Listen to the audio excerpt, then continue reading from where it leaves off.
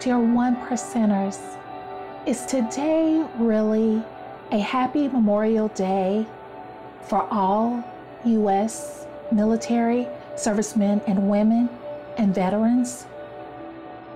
I'm not so sure.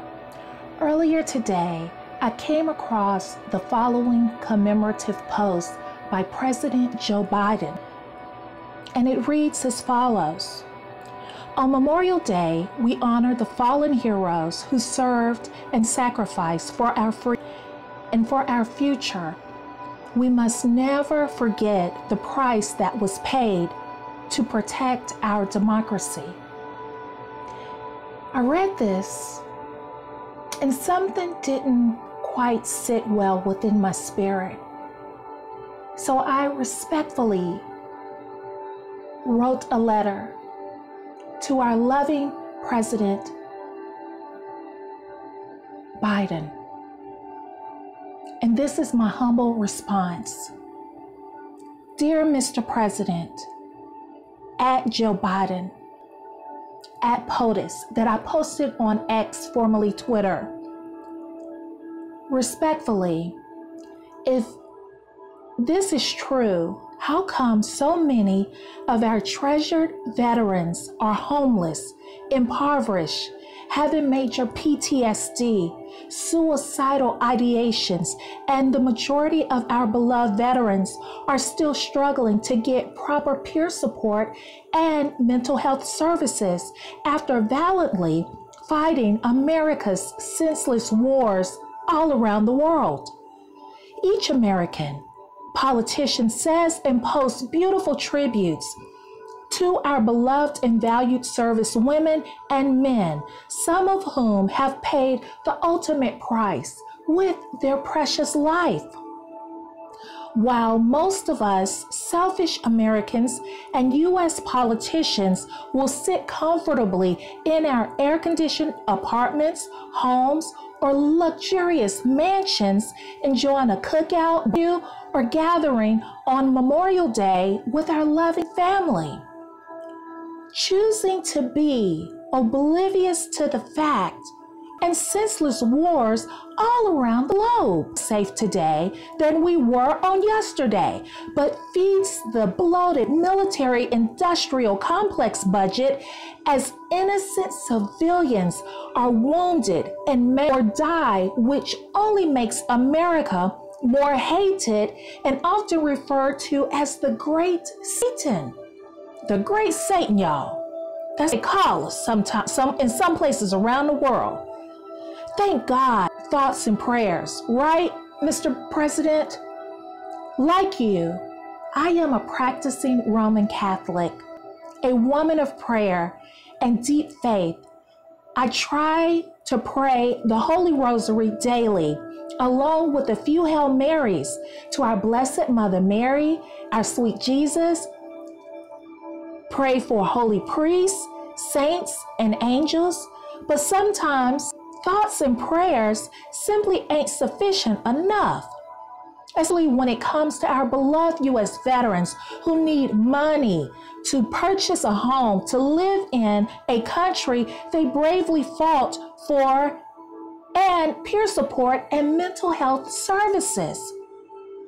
So some of our beloved veterans can get the much needed help, care they so desperately need and deserve, and hopefully circumvent falling further into the depths of despair and killing themselves at a rate of 22 suicides daily, which in reality, I would humbly submit, this number is much higher, as I recall it being 22 decades ago when I did my basic training the summer of my junior year of high school at Fort Jackson, South Carolina.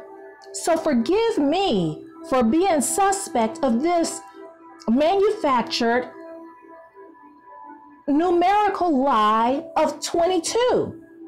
It's been 22 for decades, y'all.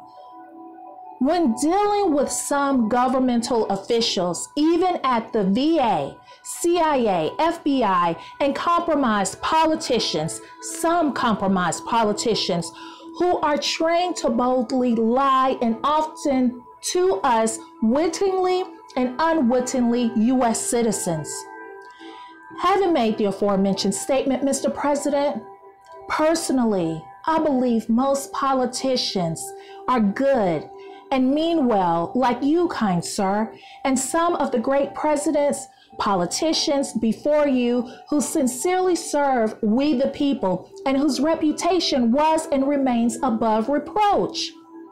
Again, as a sinner saved by God's divine mercy and amazing grace, who prays on the daily, I humbly submit to you on this sacred Memorial Day and significant election year that mere thoughts and prayers won't do when it comes to our gallant U.S. veterans and currently serving deployed U.S. servicemen and women who will hopefully one day return home to a grateful nation, their loving family, friends, employers, and still successful businesses.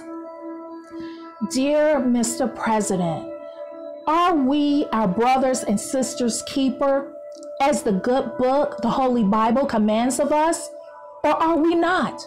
During this critical election year, 2024, and Holy Memorial Day, some things in our extraordinary yet broken and severely divided country simply has got to change, sir. Beginning with the unhealthy habits, patterns, and beliefs residing in any politician's or U.S. citizen's subconscious mind that our heroic veterans deserve less of a quality/dignity of life when they return to U.S. soil after fighting in senseless wars than any of us non-military beautiful souls. We are America, Mr. President. Our subconscious mindset must always be monistic in nature, one of great unity, because the things we want for ourselves, we should equally desire for our fellow precious brothers and sisters and beloved veterans. More life to all, less life to none, especially our courageous veterans. But who am I to speak on such a thing? I am just a Blackfoot Indian, Black American that I am recovering from and currently working 3 jobs at that, in hopes of creating a successful subconscious mind health coaching business to one day live the American dream and support my loving family, friends, and humanity when I can, by God's grace. If you've made it this far, please remember to vote in this important upcoming election, especially if you truly care about our fearless veterans and one another, not just on this hallowed Memorial Day, but every day going forward. After all, we are the people. We are stronger together than divided. So I humbly encourage you, your family, neighbors, and friends to utilize the power of your conscious mind and creative energy to develop a plan of how y'all are going to get to the polls this election year 2024 on November 3rd, or vote October 26th through November 3rd if early voting is available at your election day polling place here in upstate New York. Side note, if you reside in Binghamton, New York, and you and your family, neighbors, or friends need a free ride to the polls during the 2024 general election, feel free to message me in a week in advance, and I will give you a free ride. I will gladly take you to vote.